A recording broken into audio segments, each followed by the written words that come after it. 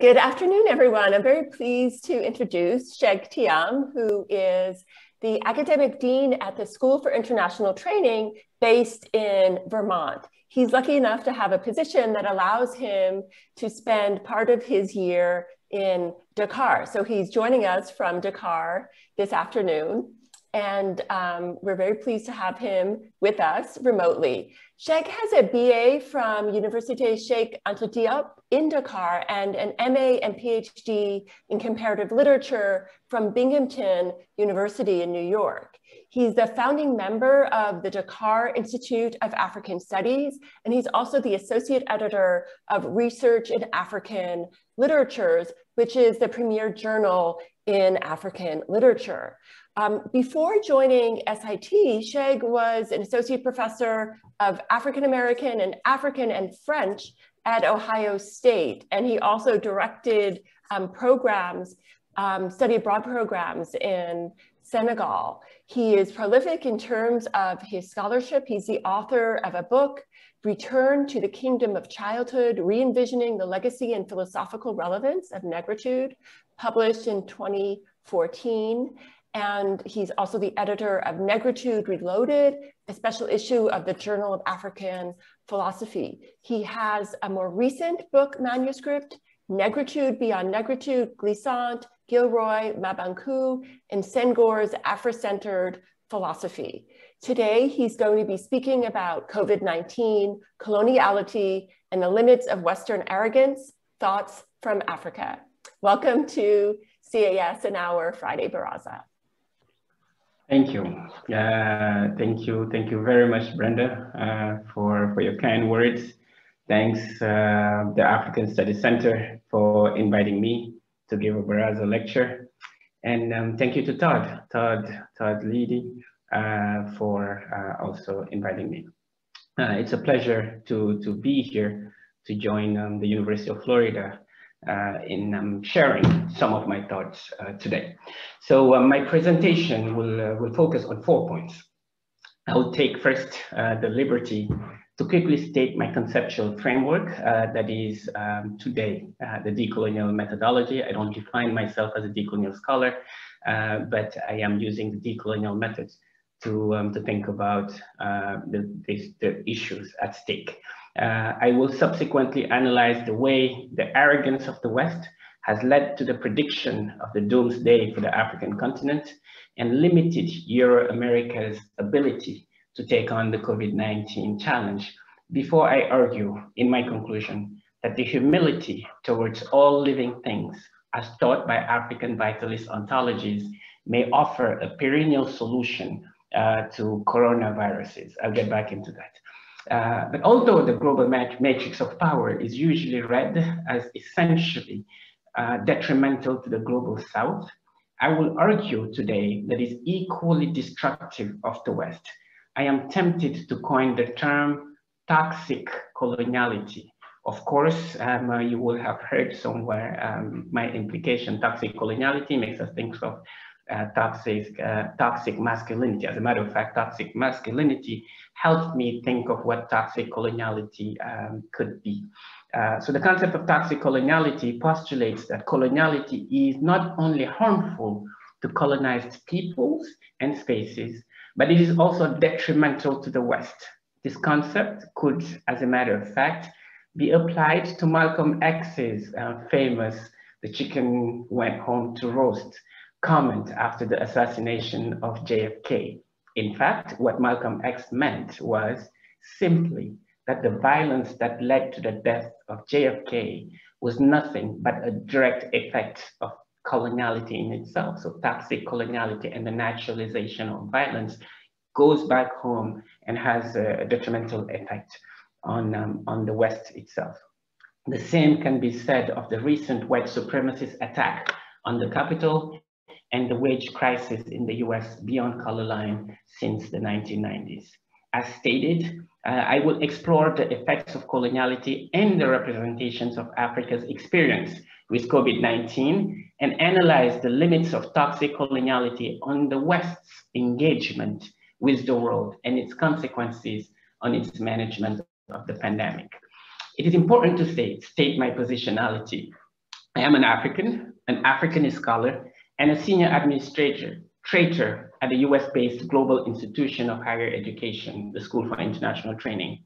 The idea of Africa is the focus of my intellectual engagement, and as an administrator of an institution that offers undergrad and grad courses and programs globally, every new or continued invention of Africa has a direct effect on my life and the life of my institutions, our local communities, families, and students.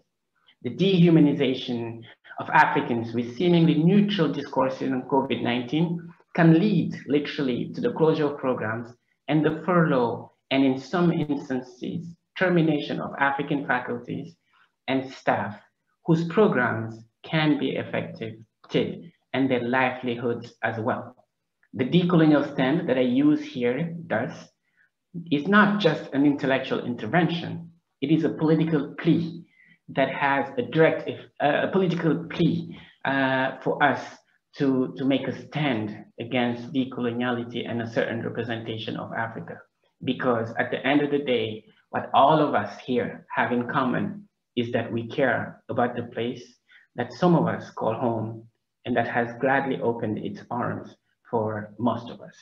So as said, I will start with some notes on why a decolonial methodology or intervention today.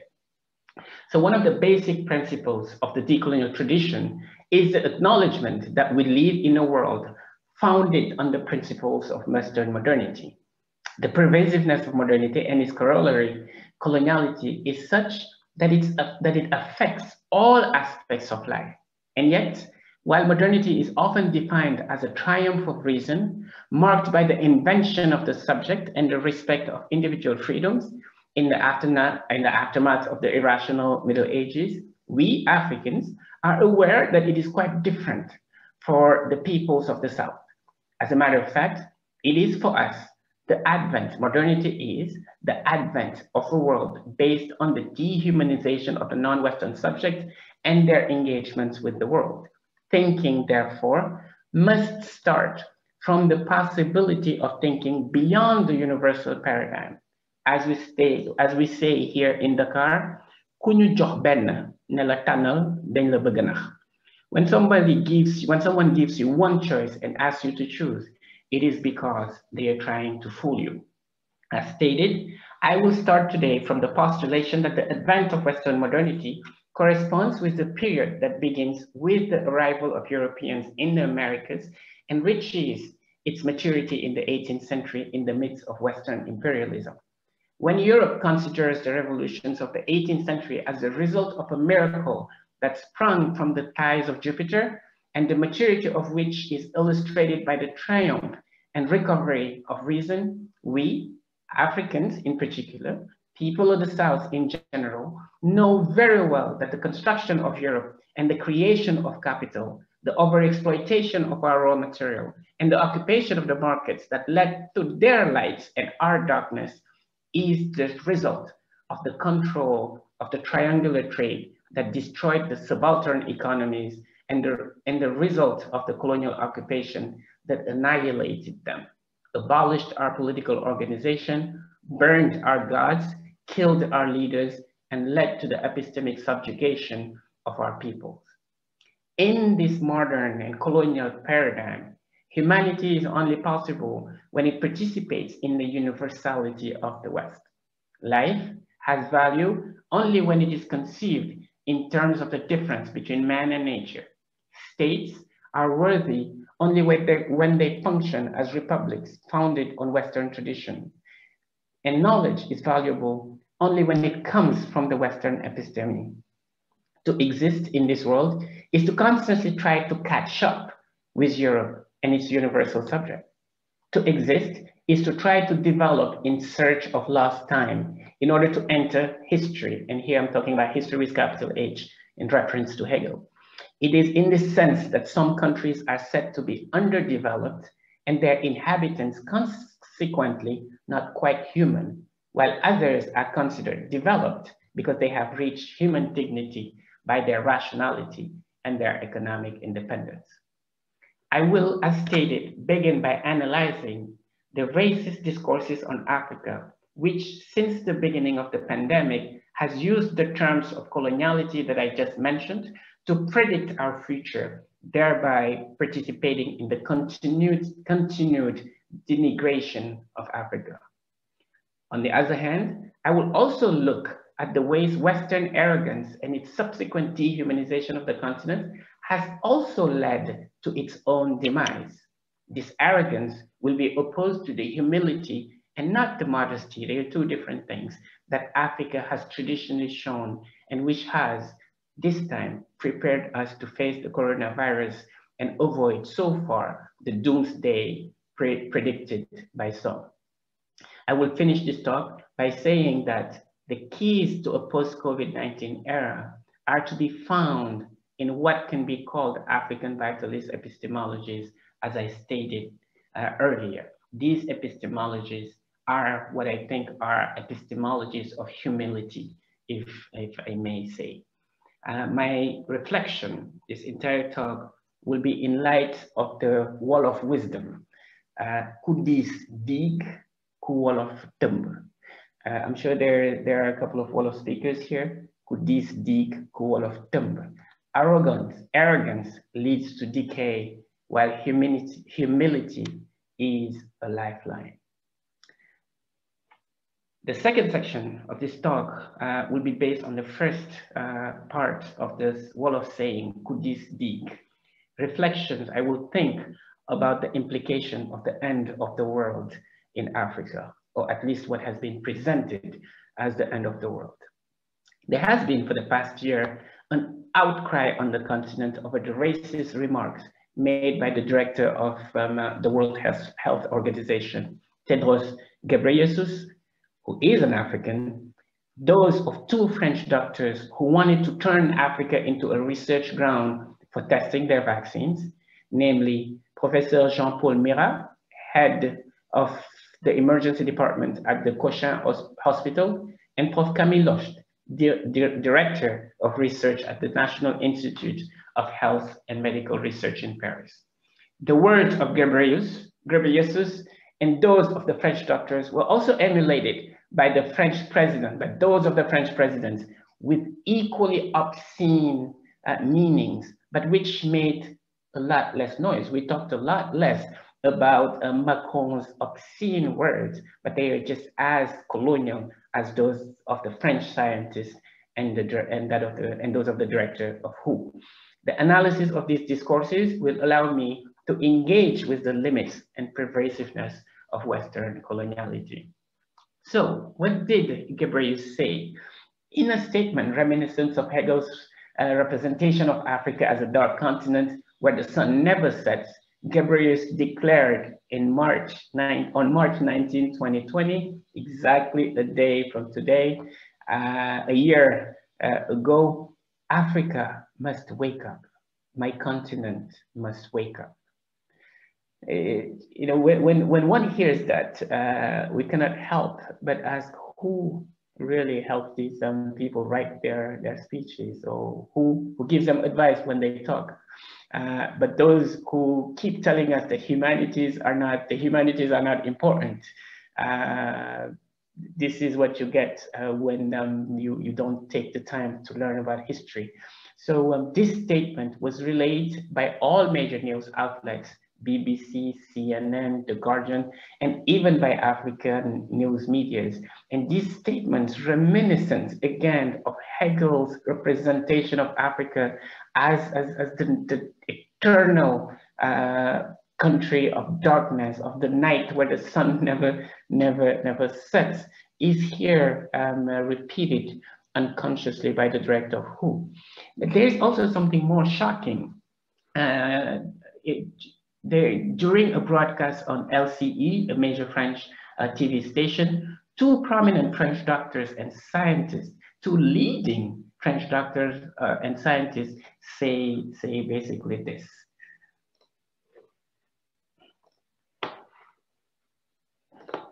I'm sharing my screen right now. I think you can all see it. Can you see the screen? Yes. Oh, okay, perfect.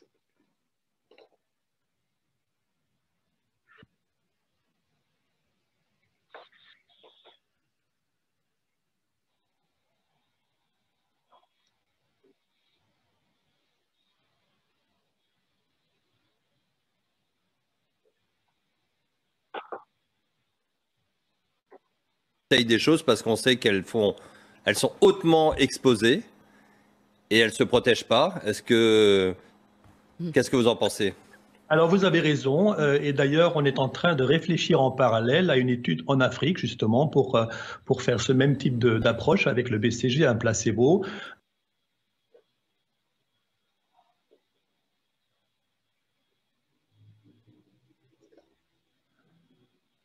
All right, we all heard it, and these are not just anyone. These are two leading French scientists who speak like this in very colonial terms, and we'll get back to that.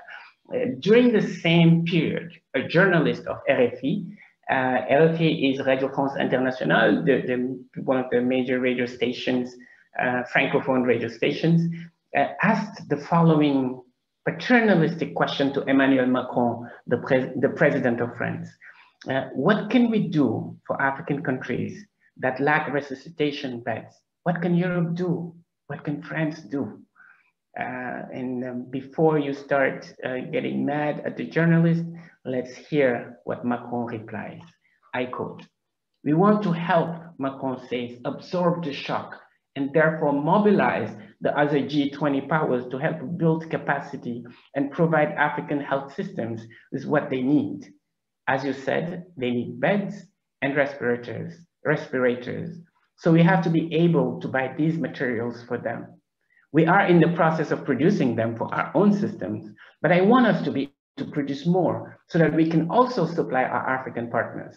We have to do everything possible. And that is why I have talked a lot with our African partners so that they decide to contain the pandemic as much as possible and delay it. The more they delay it, the more the Europeans are in a position to bring them help. We are in 2020, and that's the president of France that is speaking.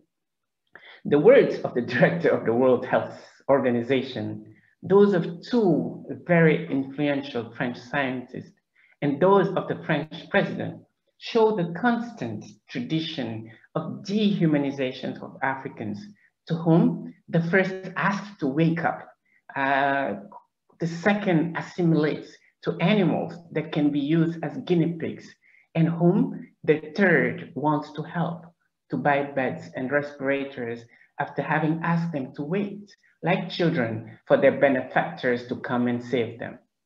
You know, after you listen to these people, especially to Macron, you just feel like saying, yes, Massa, thank you, Massa. I wonder why they don't just assign us, after all, a minister of health, since it is the president of France who designs our public health programs.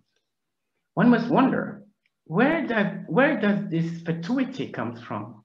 This self-satisfaction, which is displayed in an insolent and ridiculous way by what my grandmother would call the curious attitude of someone who is in the middle of a burning hut and seems to be worried about their neighbor's burning cake. Indeed, this is particularly surprising in that these words were pronounced at a time when the West is crumbling under the weight of COVID-19, while Africa was still holding strong. I mean, one of the things that is amazing is that these speeches, these discourses are presented in a context in which Africa is really containing the spread, while the West is about to crumble. Let's compare the reactions of the West and most African countries to better understand the way coloniality continues to imagine an Africa that doesn't exist in order to define a West that is only subliminal. So this is exactly what's happening during this time, around March 2020, when these speeches or these statements were made. France closed its school and confined its citizens on March 17. They already had nearly 7,500 cases and 200 deaths. Italy confined its citizens 7 days earlier on March 10th, when it already had 9,000 cases and nearly 500 deaths. New York closed its schools on March 22nd, where there were already 34,000 cases in the US. As I speak, while the United States is still one of the epicenters of the pandemic, there is a segment of the population that has managed to have their states open in the name of the free Western subject. We'll talk about the arrogance of that again later. During the same time, most African countries closed schools and imposed some type of restrictions or lockdown before they even had 50 cases.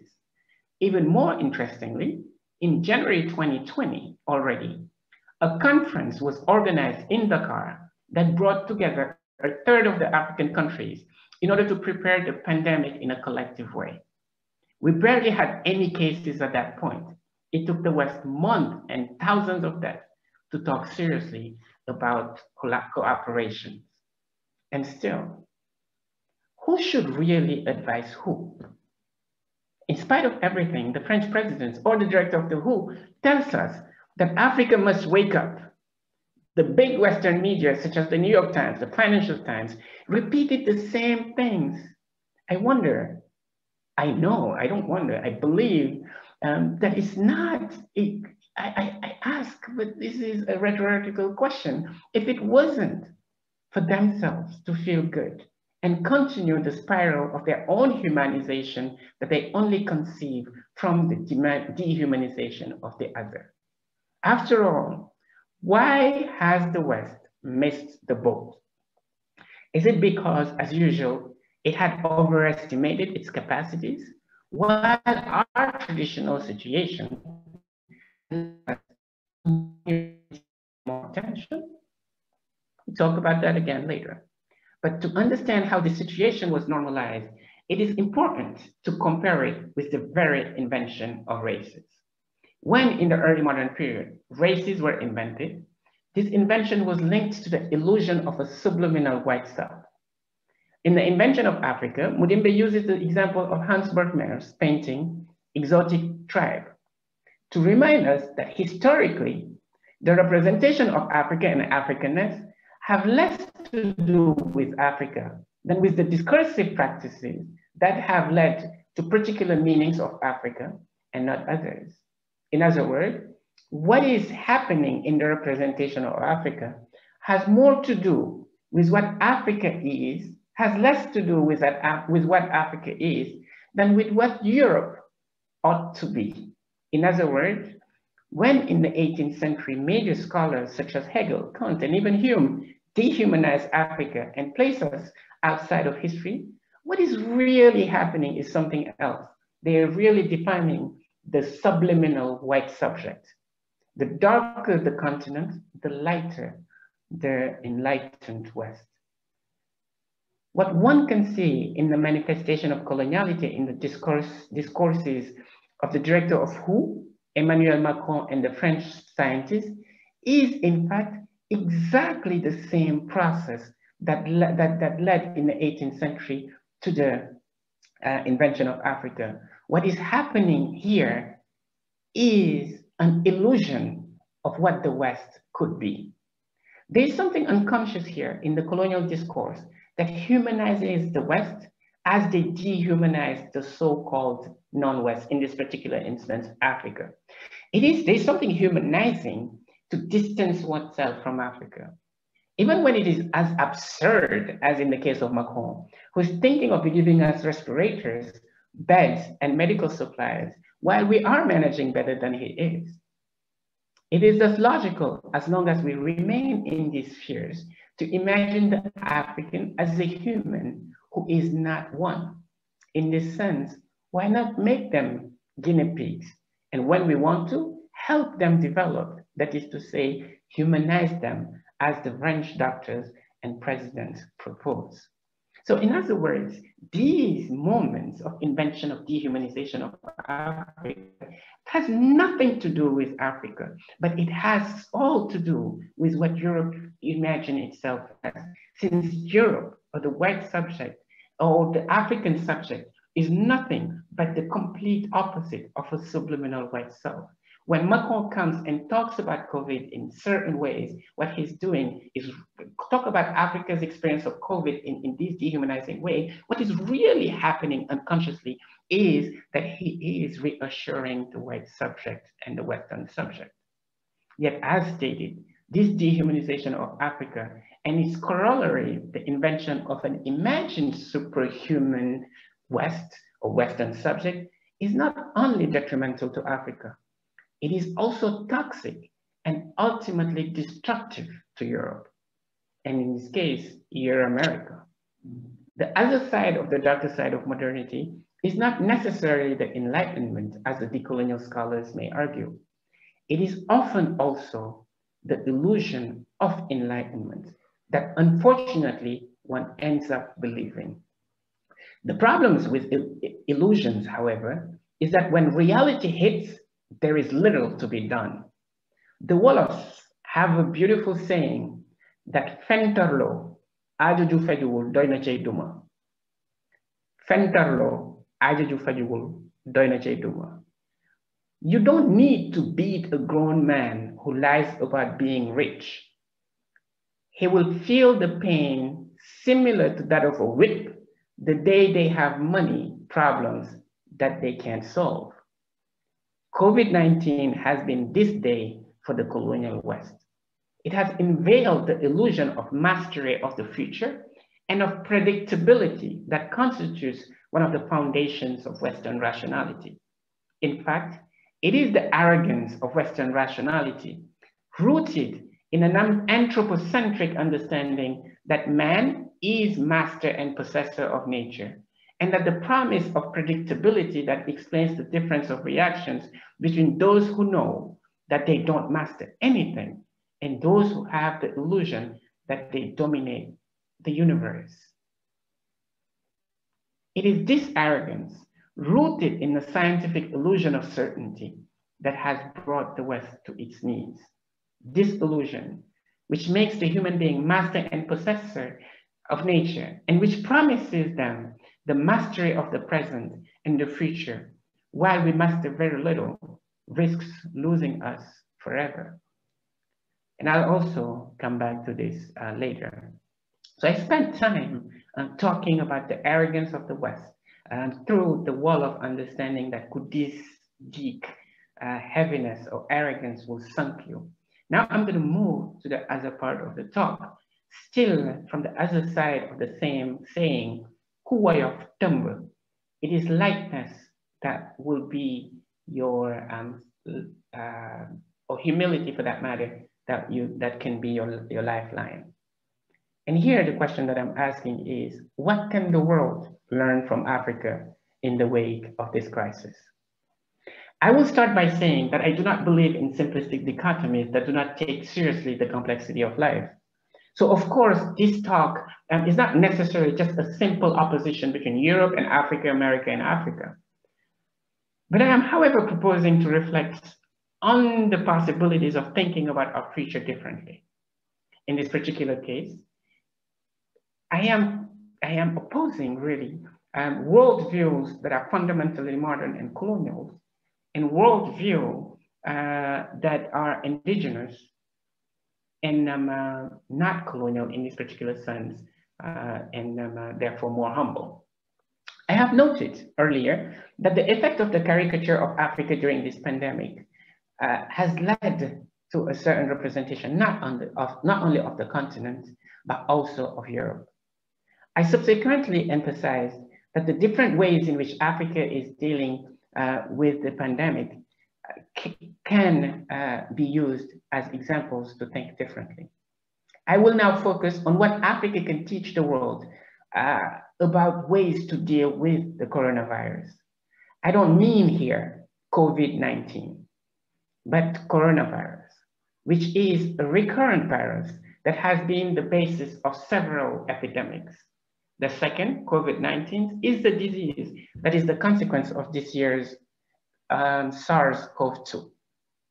About a year ago, Souleymane Bachir Diagne, a Senegalese scholar, declared in an interview in Le Soleil, a local newspaper, that the victory over the coronavirus will be won when humanity finds a drug that is empirically proven to be effective, and above all, a vaccine that will protect everyone. And it is men and women of science, he says, that we trust will find both. It is fortunate that faith in science and in reason is declared here, is reassessed here. It's still Bashir speaking. When obscurantism is flourishing, among fanatics of all stripes, of course, but also, for example, among those who consider that the discourse of scientists on climate change is just that, an opinion like any other. Many of us today, I assume, share Bashir's point. We agree that COVID-19 will hopefully be defeated by science. We are presently all focused on vaccinating the majority of our population to attain herd immunity and go back to our daily lives. And that is true. It is clear that COVID-19, the disease caused by the coronavirus, can only be defeated by the discovery of either a vaccine or a treatment that can eradicate it. But what about the causes of the coronavirus, which is more likely of natural or animal origins through spillover infections that had spread to humans via an intermediary wildlife host? What about it? As usual, in the same spirit as Western modernity, we focus on the symptoms rather than the real treatment of the disease. The vaccines and treatments will not bring a victory over the coronavirus. They will give us a small victory over COVID-19, but the problem will remain the same. Soon, another coronavirus will emerge. There is no doubt about it. This is probably the reason why Bashir insists on the importance of dealing with climate change. Because it is true, this corona, like most of the coronaviruses we know since 1965, are effects of climate change and our relationships to the environment. In the name of the colonial anthropocentric understanding of the world, human beings are exploiting the planet, its land, its forests, and its waters at an unsustainable rate. This prevents nature from balancing itself. Deforestation had led us, for example, to lower CO2 levels, which in turn has led to the climate crisis we face today. One of the most rapid consequences of this climate change is the relentless destruction of animal habitats. Added to all this is our treatments of farm animals, which are put in unsustainable living conditions by blind capitalism for the sake of profit. As a virus that spilled over from an intermediary wildlife host, SARS-CoV-2 is clearly an effect of the destruction of an animal's natural habitat or the disastrous conditions of hygiene and stress in which we have put some animals and that facilitate the development and the transmission of pathogens. We are all familiar with the bird flu, SARS, mad cow disease, swine flu, etc. The outbreak of each one of these epidemics was either due to climate change or the living conditions of animals directly linked to unbridled capitalism. What is interesting, however, is that we seem to be surprised when we heard that we knew that it was just a matter of time before a virus like this attacked us. Bill Gates is not necessarily a genius for predicting this pandemic in 2018. The risk was clear. It still is. We know that another one will appear in the future if we don't change our relationship to nature. It's just that in the name of rationality, coloniality, and capitalism, rooted in the deification of the modern subject, master and possessor of nature, that we do not seriously engage with the repercussions of toxic coloniality. So I don't think that traditionally conceived science will save us. Science will stop, like painkillers, the symptoms of the disease. It will not cure it. What we need to do is pay more attention to another science that we tend to underestimate, the science that the African traditions and all the traditions that the West has deemed indigenous and unworthy, and that conceive, all these traditions conceive that there is no development except the one that aims at perfect communion with the world that welcomes us. It is this science and technologies developed by African concepts such as Nite or Ubuntu that will save us in the future, because those are the concepts, the relationships to the world that will treat nature and the environment in such a sustainable way that it will not return itself against us. In fact, while the arrogance of the West had led since the modern era to the conception of man as master and possessor of nature, indigenous worldviews in most cases understand that life is dependent on the balance of all its inhabitants. Leopold Sédar Senghor reminds us of this when he tells us that in our African traditions, everything depends on the vital force. Animals, trees, waters, and even rocks are endowed with a force that leads to the creator. God does not create the world from nothing. They breathe life through their own energy. In these societies, nature can only be treated with friendship and kindness.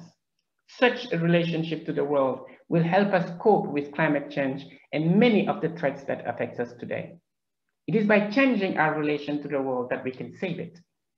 Any true science, the goal of which is to increase life, will have to be based on this ontology of kindness. This ontology is clearly not an ontology of arrogance, but an ontology of humility that is based on the realization that we all participate in the same vitalities, humans as well as nature. COVID-19, the bushfires in Australia and California, and the droughts in Southern Africa this year are warnings. We risk the real doomsday if we do not seriously engage with our colonial wisdom. As I said earlier, kudis dig kuwayof tumb.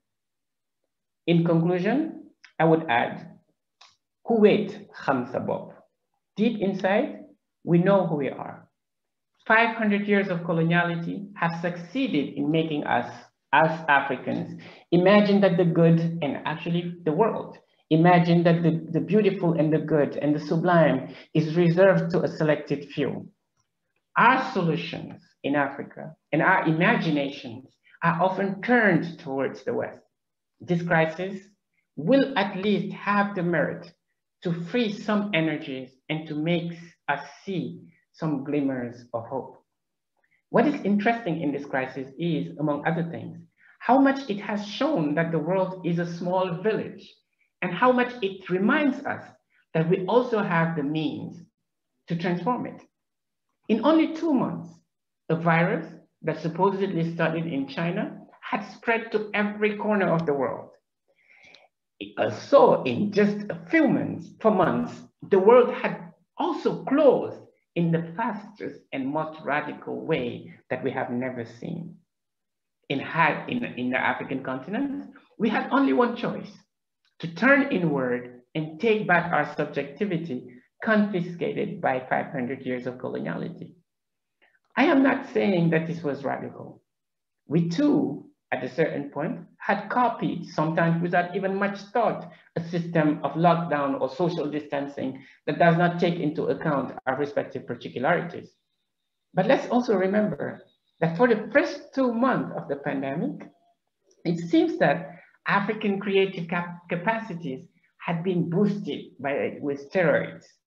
African countries, aware of the limits of the aid, had turned on themselves to create factories that manufactured masks in Ghana, gels in most of our universities, medical units, whole medical units in Uganda for less than $10,000, respirators in Senegal, Ghana, Uganda, Ivory Coast, Kenya, and so on. Those who usually opt for the sterile position of the spectators had understood in the space of the closure of the borders and the race for new technologies that it is to themselves that they owe their salvation. even if the others had difficulties in seeing that they were woke. Finally, I don't think we are safe. We're not. I'm not saying that the situation can't explode here on the continent either. It's a possibility. But what this virus has shown is also the power of humility in dealing with the problems that challenge our humanity, the realization of the limits of our resources, and our insignificance in the face of the greatness of the world in which we live. It is our humility that will save us. I will let you listen to the words of Chronix, who reminds us that it is only when we burn the foundation of the provincial epistemology of the West that we will be able to see the end of the tunnel. But as we say here in Senegal, luy ram sa ñag la jëm. Everything that you see crawling is going towards a certain goal, has a certain goal. So anyway, I'm gonna finish here in music and share with you the song that kept coming to my mind as I was writing this paper.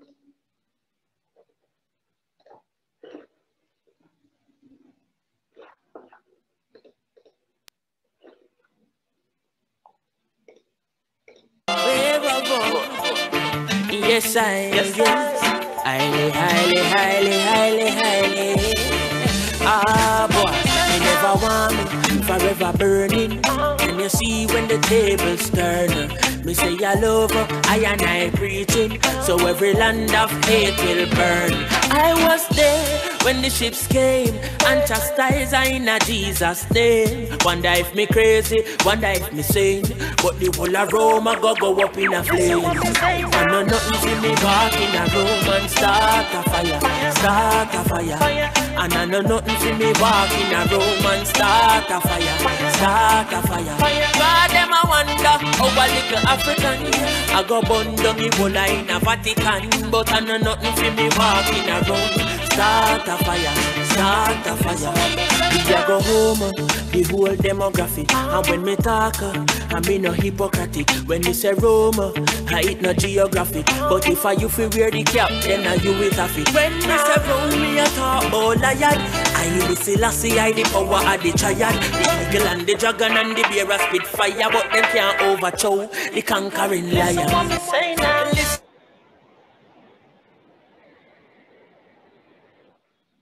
All right.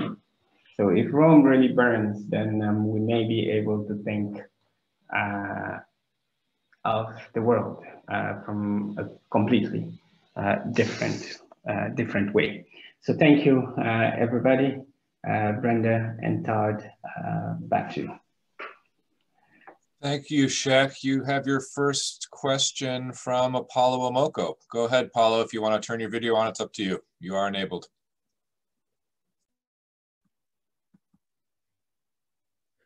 Can you hear me, Todd? Yes, we can hear you.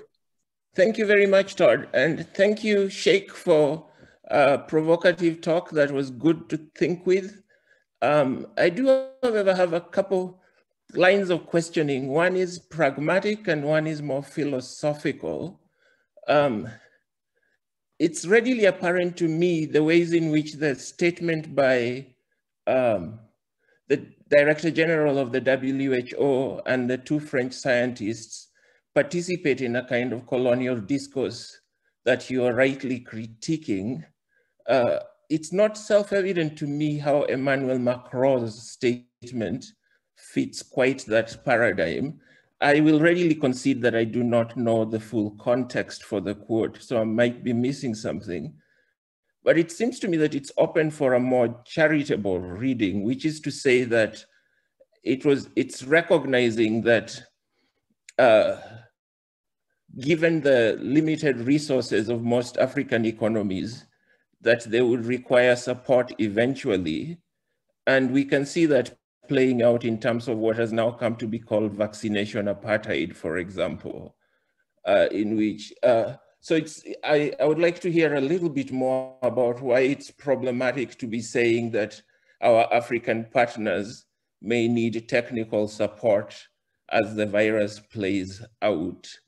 And I also appreciated the claim you made more or less in passing, contesting a binary opposition between Western colonial discourses and African ostensibly anti-colonial discourses, because you are right to call attention to the ingenuity and inventiveness that occurred in various parts of the African continent around COVID. But two things. First, there are pragmatic explanations why the continent generally fared better, including such things as there is far less international travel between from Africa to the rest of the world than there is, say, from Europe to China or America to China. So it wasn't necessarily that Africans were performing better, it's that the circumstances predisposed them to fare better, at least in the short run.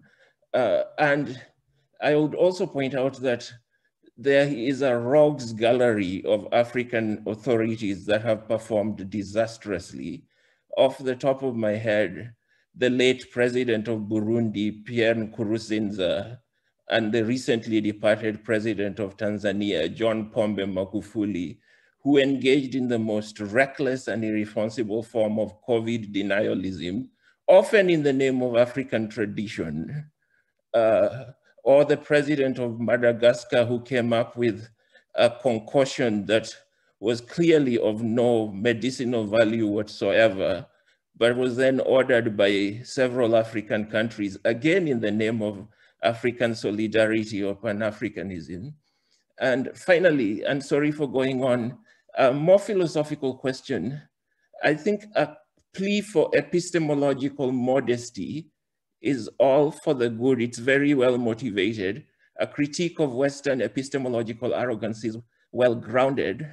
But I wanted to hear more about, in other words, I was troubled by the level of abstraction at which you articulated a kind of African gnosis that was going to be a solution or part of a solution to the crisis of environment and so on.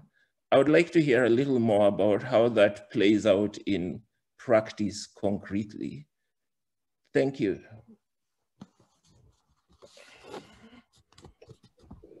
Thank you, Apollo, for these very interesting and thought-provoking questions. I'm going to start with the philosophical questions and then move towards the more pragmatic questions. What here again? What I'm proposing is methodological approaches to problems that we have to engage with, and so the statement that I'm making here is valid for both the pragmatic questions and the more philosophical questions. But let's talk about philosophical questions. One of the limits, I think, as I have stated several times, of rationality is one, this illusion, the centrality, this arrogant centrality and anthropocentric understanding of the subject as master and possessor of nature. That leads to a relation to nature that is a relation of domination. You know, like our relation to the world is that this nature, the environment is that which we dominate, that which we tame, and that which we use. And this is exactly what has led to the imbalance that we're living with and we're living with here now. So the modern time and the centralization of the subject and the anthropocentric relation to the world in itself is the very issue that we're dealing with right now when we talk about, how do you call them, climate change and stuff. The climate change, I feel like, is an effect of the very problem, which is literally an ontological relation to the world. Now, if you flip it and see what these African gnosis or these African worldviews in relation to the world, and before even gnosis, right? Let's look at several of these it's hard for me to say African and generalize like that, right? But this is the case, for example, for the Wolof, this is the case for even the Bantu, if we go back to temples, this is the case for the Bambara, and many African understanding ontologies are based on the idea that life, that existence is vitalist. It is linked to the insufflation of the vital energy to that which exists, right? In that sense, our relation to nature cannot be, as Senghor would say, or as the Negritude scholars, but also as I strongly believe, our relation to nature is therefore not a relation of domination, of something that you have to use, but it is based on balance, of some collaboration. In that sense, and that's how I say it, that very way of understanding the world is fundamentally ecological, based on kindness and humility. And here, when I'm saying humility, it's the humanity of the human subject in face of the entirety of the world, which leads naturally to an eco-friendly understanding of life. And as I argued earlier, the problem with this coronavirus is not COVID-19, is the imbalance of the world. Like, let's take the example of COVID-19. If in reality, because we're not very sure, right? But if in reality the COVID-19 came from certain animals, it is directly because their habitat had been destroyed. Or else it's because we have used animals and kept them in spaces that led them to weaken their immune system and develop pathogens. In that sense, a more humble, a more vitalist understanding of the world would lead to more balance and ultimately prevent, not cure, but prevent some of the issues that we deal with now and that are based on world imbalance. You know, like most of these problems, that's exactly what I'm saying. That's why I say that most of the issues that we deal with are less the problems, but the effects of the real problem, which is the centralization of the modern subject and our very useful relation to nature and the world. That's what I'm getting at. So no, I don't think it's just an abstract thing. It's also a very, very concrete and practical. I'm calling for different relations to the world and also different understanding of developments and whatnot, you know, so very practical in that sense. And as for the pragmatic questions, I think I'm going to start with the Macron question and then move towards what has happened in certain African countries. But if you listen to Macron, on the one hand, I believe in universal solidarity. Absolutely no doubt about it. But listen to Macron, completely infantilizing the discourse or the relation to Africa and African subjects is completely infantilizing. Basically, what he's saying is wait for a second, just wait. Make sure that you contain and you be careful. We are going to solve our issues and come back and help you solve yours. That's the traditional discourse of help, which in its engagement with helping, dehumanizing the object of the help. In that sense, that help is more damaging because it is dehumanizing than anything else. You know, this is what the Wolof says, the hand that gives is always on top of the one that receives. But beyond that also, beyond the idea of help or not help, I feel like there's another discourse that is happening on the other side. And that discourse is the same discourse of the discourse of modernity, which, while helping and therefore dehumanizes, affirms one's own humanity. So when Macron talks like that, Macron is not talking about Africa, but Macron is talking to all the French subjects that are listening to him and therefore humanizing them while dehumanizing others. That is why I have a very strong critique of any idea of help.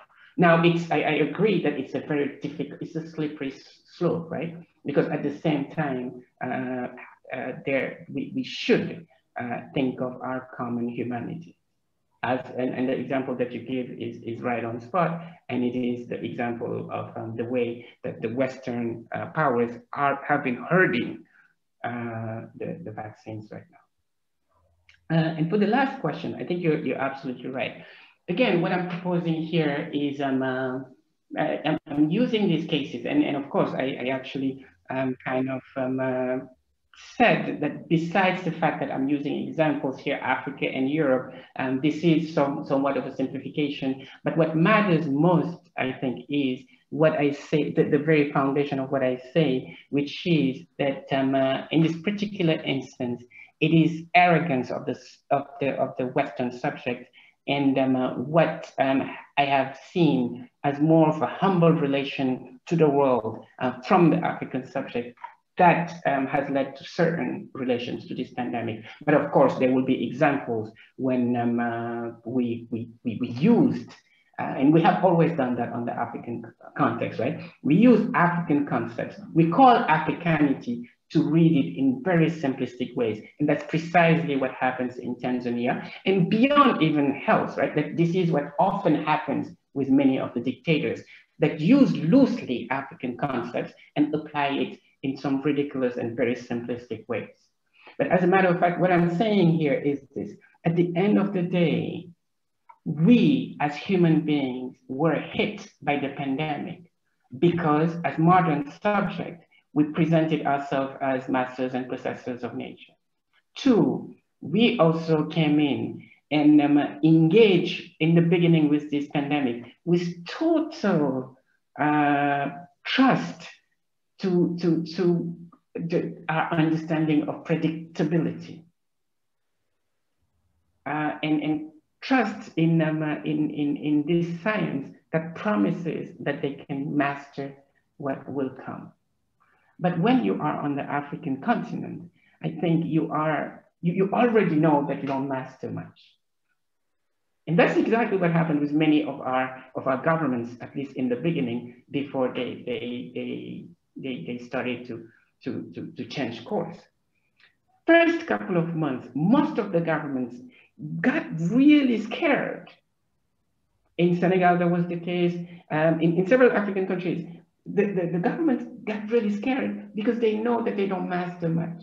So what they have done is prevention, which started working until some of us started to lose guards. So again, this is an epistemic, a call for an epistemic stand in ways in which we engage with our present and our future.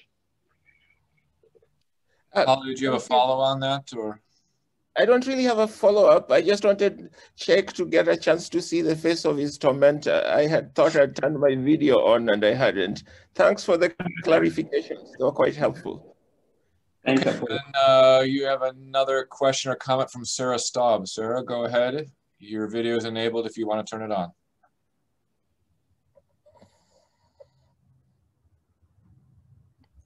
Sorry, were you talking to me? My Zoom disconnected and came back and said, yeah, you're on. You have the floor for your question or comment. Sorry, thank you. Thank you. I really enjoyed your talk, and I've been. I think this is more of a comment, although I'd love any specific resources for learning kind of more about the toxic coloniality. Because I'm doing a similar argument. I've been looking at media representations of Madagascar's herbal medicine cure and noticing also the theme of governance and control over. You know, we can see it with the vaccines, you know, not having them be open sourced to allow African pharmaceutical companies to create it, but also not giving access to African countries to get the vaccine. But what I noticed with the Madagascar treatment is China also used Artemisia, which is the main ingredient in the treatment. They used it on a lot. It was one of their main medicines for COVID-19. It was also a primary medicine for COVID in 2009 or 2007. But the media representations of it, and this might go more possibly to what Apollo was talking about, was that it is a quack medicine that was untested and where when it was being promoted by China, it was also untested, but we didn't have the same visceral reaction. And then German researchers and US researchers tested it. We found that Artemisia does inhibit the viral replication and was actually fairly effective in cell studies. And now we're using it in clinical trials in the US and Mexico and in Europe and in Israel. But the discourse changed. So it was, this is a quack cure, it's not effective at all. And then when it was found to be at least somewhat effective, it was, well, we shouldn't let Africa use it because it could hurt their issues with malaria, which is a whole other issue of governance and control, because their argument was that it could lead to resistance, but there's not solid scientific evidence to support that notion. That was, kind of tangent, but just seeing these other issues of governance and control over what Africa is doing and the kind of discursive practices that we have, particularly in our media representation. But yeah, so sorry, that's a bit of a tangent. And then, but if you have, I don't know if you've also seen the issues of governance and control with COVID-19. And if you have resources for toxic coloniality that I could look into more. Okay. Sarah, thank you very much. Your comments you were not going on tangents at all.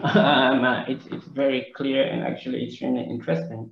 Toxic coloniality is a term that I just coined in the past 24, 48 hours.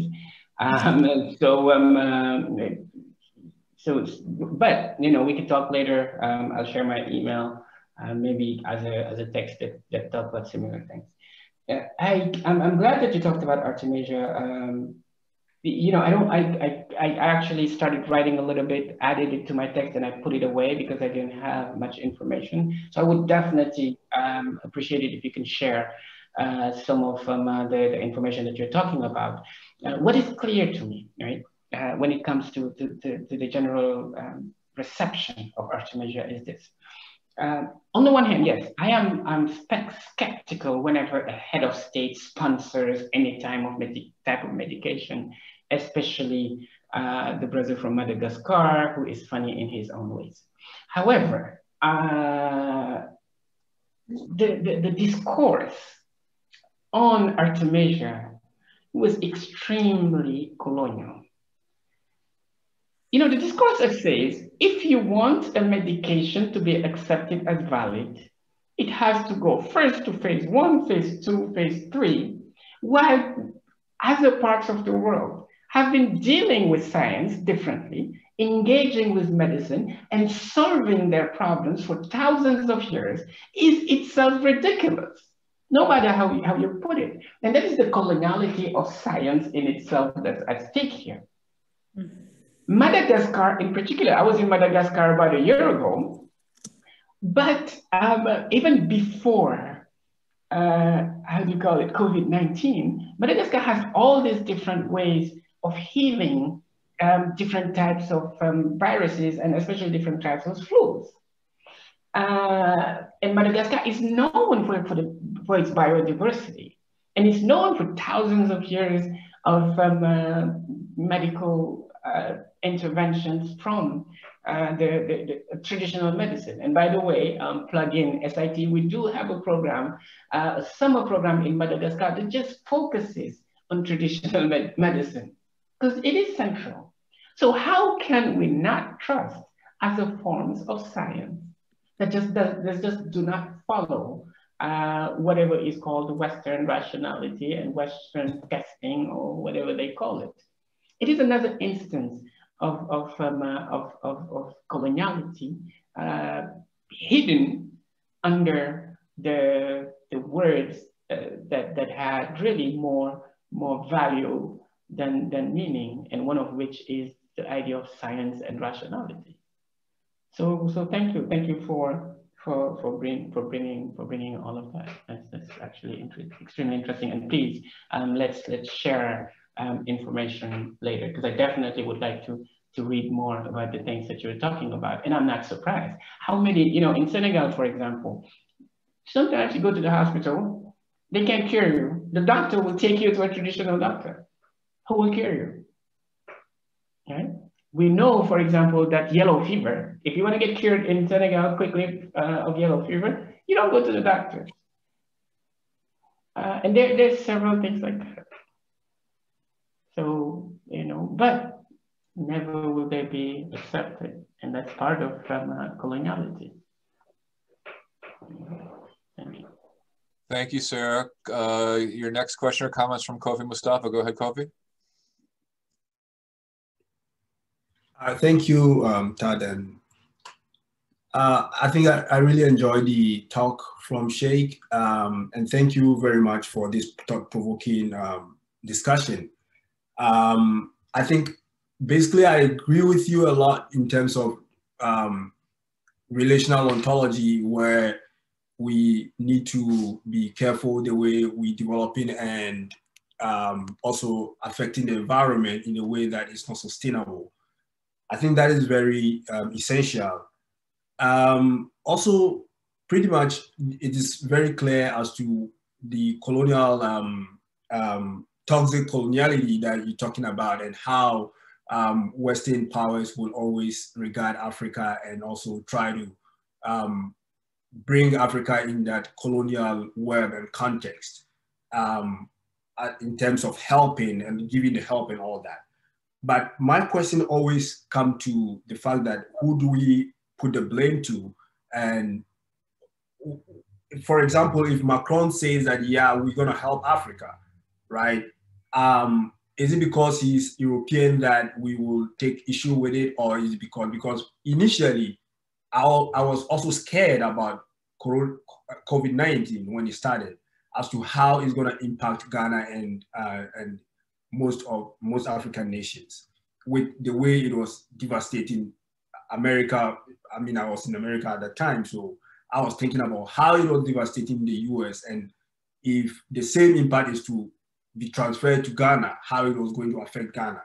Now, the first approach to COVID-19 in Ghana was Ghana running to the World Bank to procure a $1 billion loan. That loan was supposed to be used to cushion the citizens, right, for the impact of COVID-19.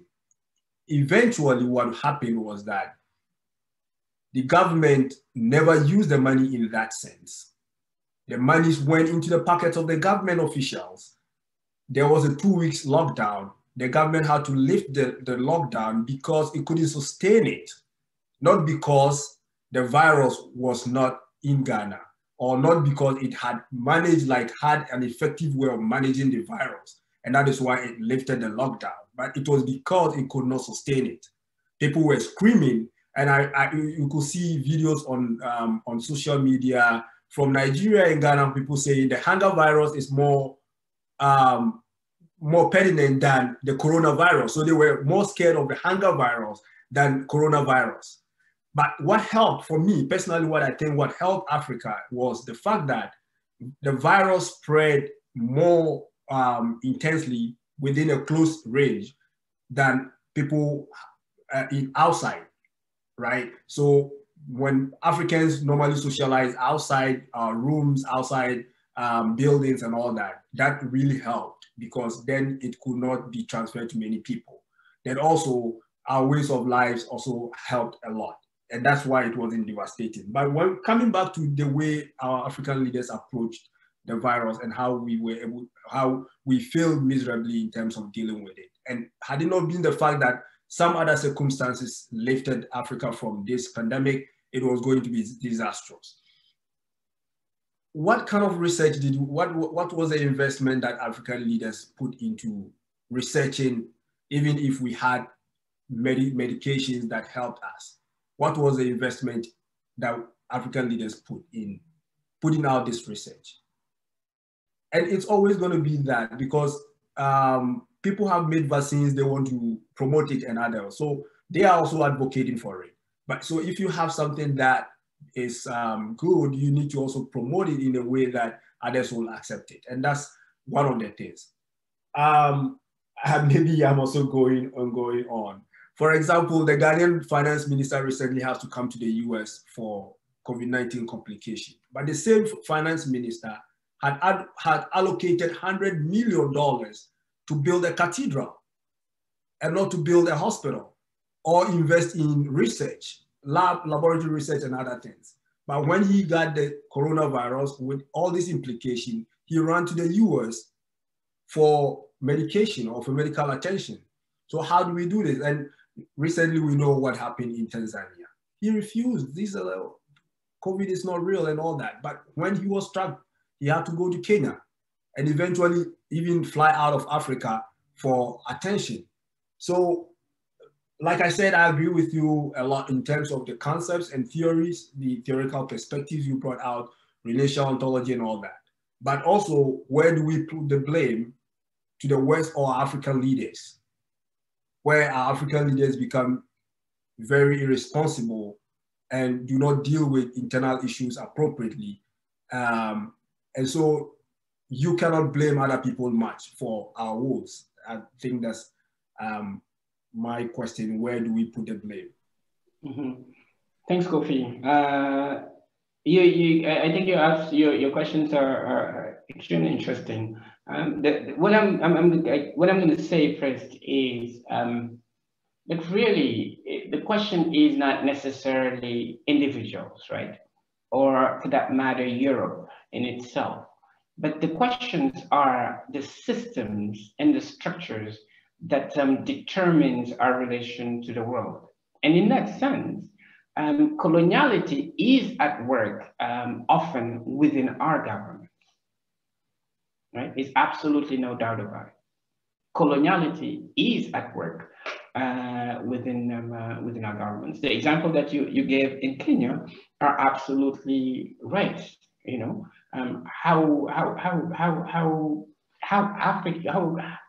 how different is the ontology that limits the benefits that should be shared to all to a few? How less colonial can that be?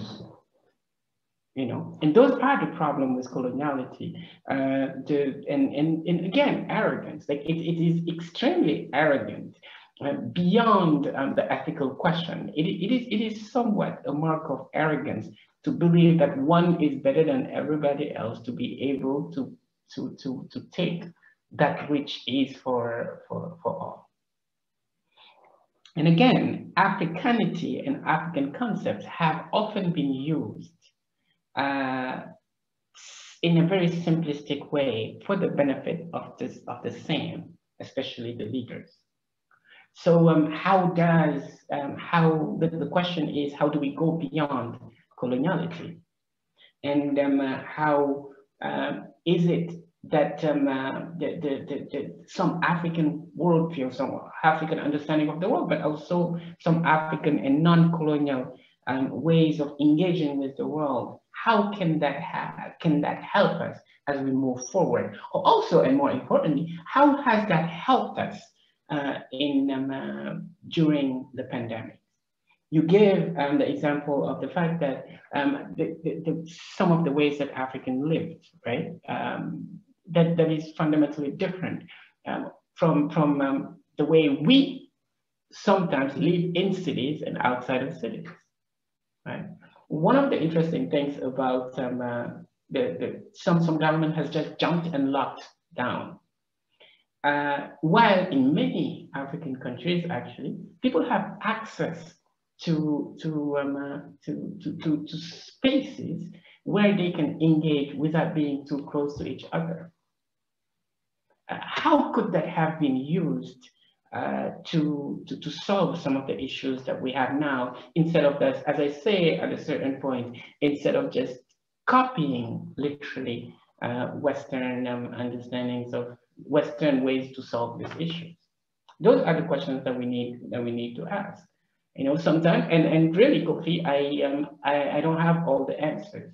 But what I see here happening is how a certain understanding of rationality and a certain trust in coloniality had led to the demise of some, and how the fact that the humility that comes with being African, and here not just based on African worldviews, by the way, but sometimes the humility comes from our very modern experiences.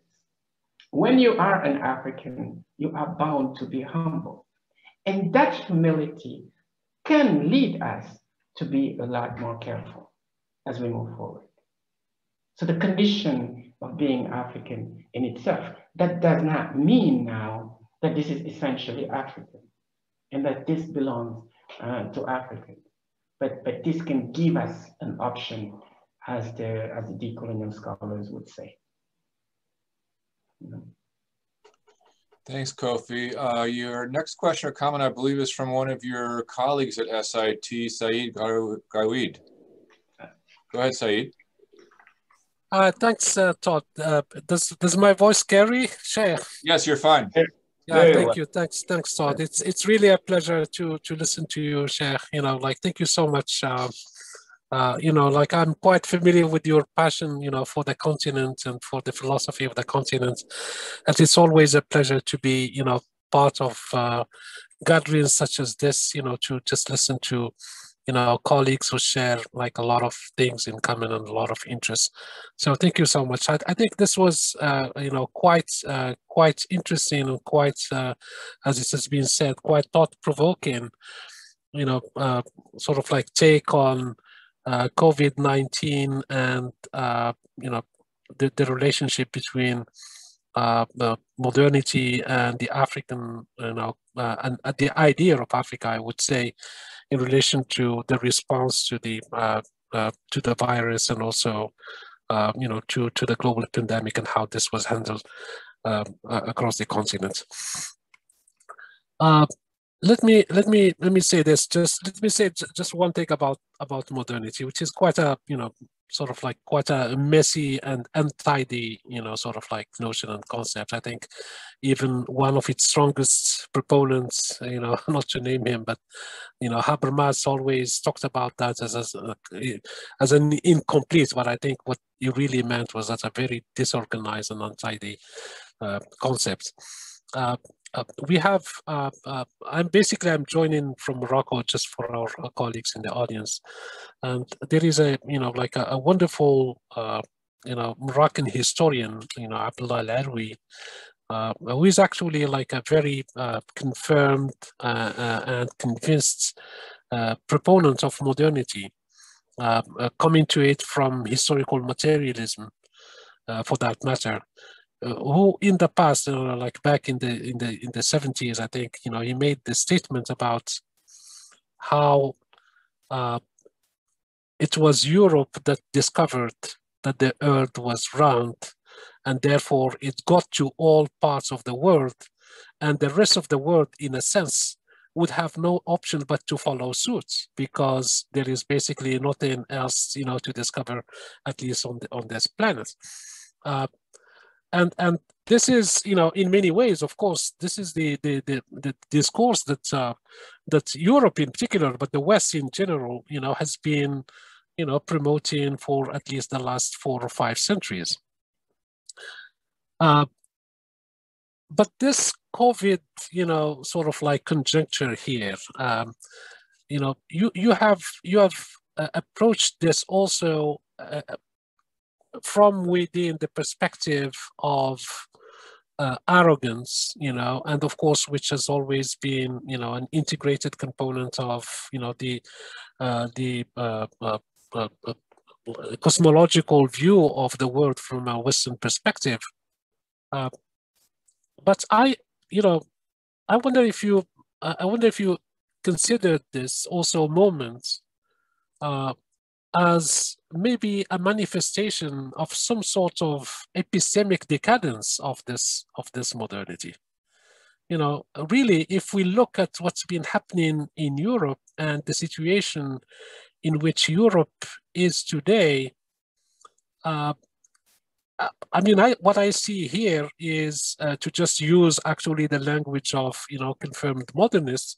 What I see here is a sequence of exhaustion of systems of modernity, and there is a lot of, which is also quite interesting, given also the supremacy that's being provided reason, and reasoning and so on. But what I have been seeing myself is fundamentally being a lot of, improvisation, a lot of hesitation, which to me are indicators that the system is probably coming to, to exhaustion. And there are still, just like, sort of like a, a dying, like, creature body, those last reflexes, that usually, come out before the final expiry, breath of life. Europe waited until I was fully vaccinated with AstraZeneca, to come forth with, oh, wait a minute, this is no good, like, and with actually, again, like a discourse clearly that implies, that the value of the human is actually the value that is bestowed on the Western human, and that the rest of humanity in many ways, do not count in this equation. And I felt like at first I was like, oh my God, like what did I just inject in my body?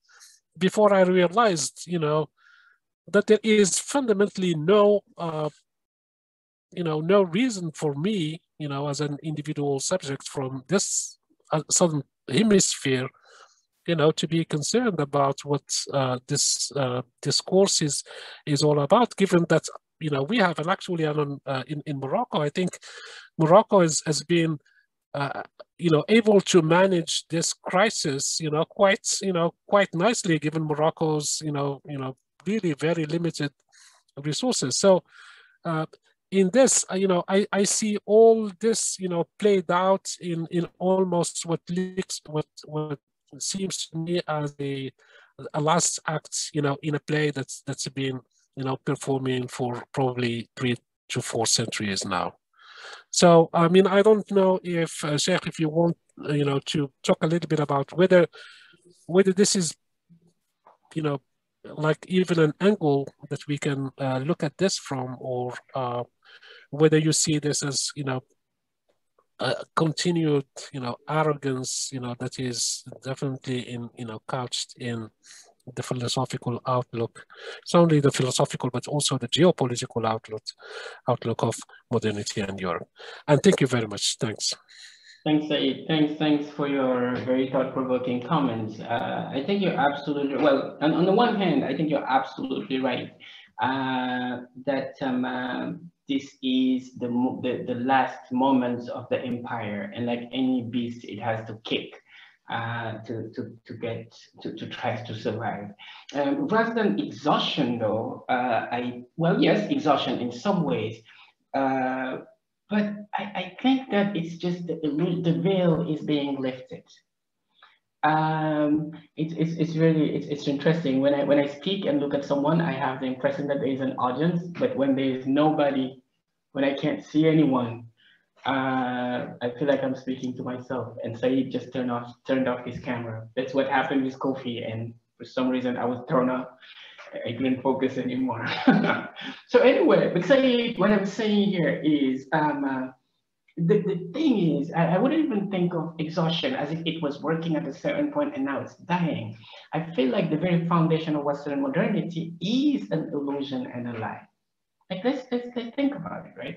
The idea of the subject as a rational subject that engages in the world and that is the master and possessor of nature. We know where that's from. The idea of democracies. What democracy, right? The very idea of the birth of democracies is inseparable from the empires that went along with it. So I feel like the idea of Europe, of the West in itself, and the idea of modernity was always based on the promise that was that was rigged from the beginning. And the very example of that is what just happened with the U.S. elections. So what happened with the U.S. elections, to me, everybody feels, not everybody, but I heard a lot of especially news outlets being so surprised. But that was the most logical. That was the most logical thing that could ever happen. The idea of in a place like the United States, the white supremacist person is elected as president. That's the most logical thing that could ever happen for anybody who's lived in the U.S. for a certain time as a minority. So anyway, all of this to say what? That this promise of modernity is not really. It's not that I don't see exhaustion, but I think the veil is being lifted. At the beginning, the promise of felicity and enlightenment, as I said in my talk, was just an enlightenment for the few, and the other part of the world was living in darkness, as I said before. So yes, on the one hand, I definitely agree with you, but on the other, I wouldn't say that it's exhaustion. It's not that modernity is incomplete, as Habermas would say. It is that the very foundation of modernity is fraught. You know, because when they speak about their enlightenment, when they are having their dreams, we're having our nightmares. That's basically the way I understand and engage with modernity. And the example that you give is right on spot. Said, think about how we as human beings are dependent on Western's understandings of the world, but also their feelings of the moment. Like even as scholars, calling ourselves as African scholars, your reaction was exactly mine. It took me a minute actually until I talked to you when they started talking about the vaccine. I jumped because my mother was just vaccinated. But after our discussion the other day, I started thinking, how do we as human beings depend so much on the Western relations to the world and their understanding of science or whatnot to determine what's good and what's bad? And that's the thing though, like, and interpolating Kofi as well, we are part of coloniality and we are parts and parcels of the system. And this talk is an invitation to engage differently with humility with the world. And COVID-19 to me is just a pretext, but what the cure, I think, to the pervasiveness of coloniality is humility. Okay, I'm going to go for one last question from Jorg Vigratz. Jorg, you have the floor for our last question of the session. Yeah, hi, good evening, Cheikh. Thanks very much for the talk. Very powerful talk and analysis. I just have a question how your analysis is affected by kind of the fact that capitalism is institutionalized now in many African countries. And by the day, you could argue that capitalist civilization is ever getting more embedded also culturally.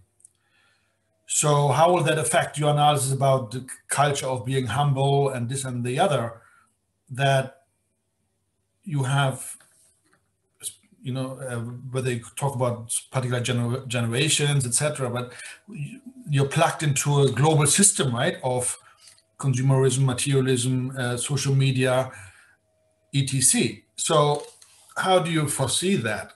And basically the way nature is treated by kind of the powerful economic actors, what is the difference there between a Kenyan businessman who exploits nature and a British businessman, right, et cetera, et cetera. So do you really see there as a turnaround moment coming, or that balance of forces can shift, or is it the same civilizational logics and cultural logics in terms of business and short term, et cetera, that will just continue to dominate? And I don't know how one can predict that Western empire is on its last leg. I don't know whether social scientists that we all are have the data to predict that kind of scenario. So just wonder how, similar to colleagues who have very confidently said at the beginning of the pandemic, neoliberalism has ended. But I'm not sure what kind of data they use. I mean, is it just we sit on our laptops and we declare it to be ended, without regard to the empirical reality, which the first respondent, right, has talked about the reality of government, of elites, of business interests, and all that. So how would that affect your analysis? You're absolutely. I'll get back to the last part of the question. I'm going to start by saying this, right? One of the from just these questions that I received from Apollo, from Kofi, one of the things that I'm going to change in this text, right, is the beginning. When I will argue that beyond that I'm really engaged here in sort of what the French would call a futur antérieur, right? The question that I'm trying to ask is sort of a really Afrofuturist question, right? What could have been had we adopted these Afrocentric or these Africa-centered epistemologies, you know? So that's really what I want to do rather than what I have done in some ways, right? So just to clarify, you know what? I think that African subjects are fundamentally modern. Most African subjects today are fundamentally modern subjects. However, if you look closely, our African ontologies are not. So we have this constant dichotomy, which is what we have become, fundamentally modern subject. And these tools, these technologies, these relations to the world, these gnosis that we have that offer new possibilities. And in some instances, some emerge, and in others, they don't. You know, in the beginning of the COVID-19, we've seen how arrogance of the West, rooted in Western, rationality, has led to their demise, while humility has kept us, some of us, and in some instances, at bay. So no, the question that you're asking, I hear you. So in many instances, the Kenyan businessman is exactly the same as the British businessman. The Minister of Finance in Ghana is not different from any colonizers that comes in and pillage Africa. However, does it have to be like that? And do we have the tools to be able to open new paths and new ways of imagining the utterly different? And that's what this paper tries to do at the end of the day, while using now moments in history, such as this one, when we see how humility can question arrogance. And is that you want to follow up quickly before I get to the last one? Is that in the end then an issue of power structures and dynamics that are playing out, or where do you locate causality? How does it play out? The power structure and the dynamics and the very structures are very colonial structures. It doesn't matter if you're in Gambia or in the United States. However, though, there are spaces all across and also pervasiveness in all structures when you find other ways of engaging with the world, as ontologies and as a manifestation, right? How do we use that and what happens? You know, and I'm not talking about going back to the past, that's not what I'm saying. But what I'm saying is, what is it that happens as soon as we have to engage frankly with these spaces? Is it possible? Yes, it is. Is it happening? Yes, it is happening. I don't know if you've heard of the eco-villages, for example, who've been engaged and recreated different villages with different these concepts, Nietzsche, Ubuntu, all across the continent. They're definitely not happening at that higher end and structure, and you know. And on the other hand, are there data that is showing that it's the last moments of the beast? It's hard to say, and yes, it's something that is very comfortable in just making these statements. I agree with you, but let's look around as well, right? Are these Western powers what they were? This is the big. Take US, take France, take, you know. Are they what they were 20 years ago? what do we do with the discussion between the Biden administration and the Xi Jinping administration a couple of days ago? Now, I'm not saying that China is not a colonial space, but we definitely see that there is a limit to the power of certain of these big ensembles in many ways. How could we imagine what just happened in Senegal a couple of weeks ago, a direct confrontation and targets and engagement with French interests that was completely unimaginable 10, 15 years ago? So things are happening, right? In one way or another. The new engagement with and here I'm still talking about big examples, states and countries, but even within these democracies, you know, the new engagement with coloniality and white supremacy in the United States, for example, right? I mean, so there's something that's happening, and that's questioning the very foundation of these modern states.